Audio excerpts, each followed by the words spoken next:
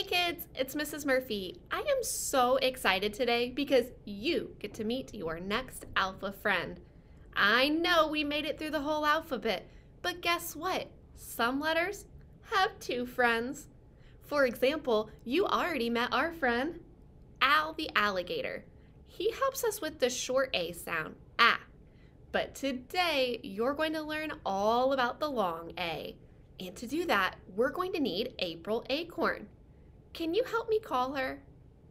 You can. Great. On the count of 3, I want you to say, "Come on out, April Acorn." Are you ready? Great. 1, 2, 3. Come on out, April Acorn. There she is. Hey, April.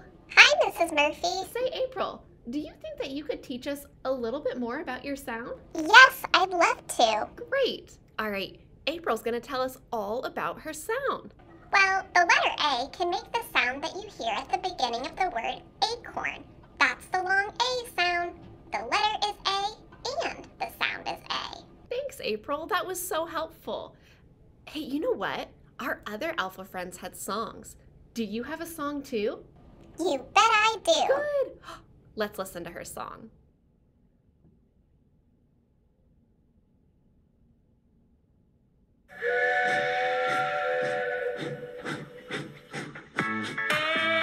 April Acorn, she's a train driving ace. April Acorn, she is on the case. She wakes up every day and checks on the whole train to make sure everything is in grade A shape. With deliveries to make, she takes them from place to place. Things that have a long A, and she has never been late. April Acorn, she's a train driving ace. April Acorn, she is on the case. And what is it that she checks? She checks the skates and the plates, and the tapes and the capes, and the cakes that the baker just baked. And the chains and the grains, and the planes and the canes, and the baby with the smiling face. And the snakes and the brakes, and the snails and the pails, and a huge crate of purple grapes. And the games and the frames, and the hay and the clay, and the paint to brighten your day. What do you say we do that one more time? Just faster. She checks the skates and the plates and the tapes and the capes and the cakes that the baker just baked. And the chains and the grains and the planes and the canes and the baby with the smiling face. And the snakes and the brakes and the snails and the pails and a huge crate of purple grapes. And the games and the frames and the hay and the clay and the paint to brighten your day. April Acorn, let's all say hooray.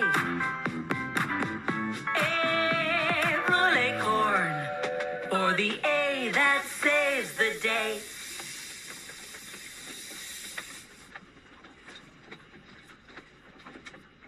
All right, the long A makes the sound A, just like its name. Let's watch this girl as she shows us how she pronounces it. A. A. Can you say the sound with me? A. Great job.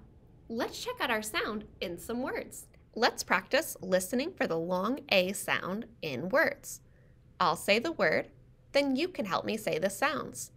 When we get to the sound that says A, you can stand up. Are you ready?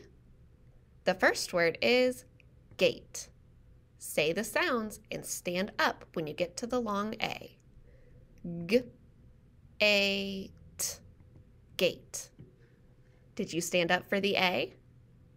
Look at this word. The letter E has a star under it because it's a magic E. The magic E does not make a sound, but it tells our vowel, the letter A, to say its name. Let's try another one. Tape. Say the sounds and stand up when you hear the A. T, ape, tape. Did you stand up for the A? Remember, the E does not make a sound because it's a magic E that tells the vowel, the letter A, to say its name. Let's try another. Sit down. The next word is cake. Say the sounds and stand up at the letter A. K, A, K, cake. Do you remember what we call that E at the end? You're right, a magic E. It makes the letter A say its name. Sit down so we can do one more.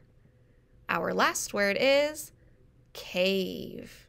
Say the sounds and stand up when we say the A. K-ave, cave. Good job standing up for the letter A. Do you remember the job of the magic E? You got it. It makes the vowel A say its name. And that's it, friends. That's the long A. I'll see you guys next time. If you liked this video and want to see more, don't forget to like and subscribe.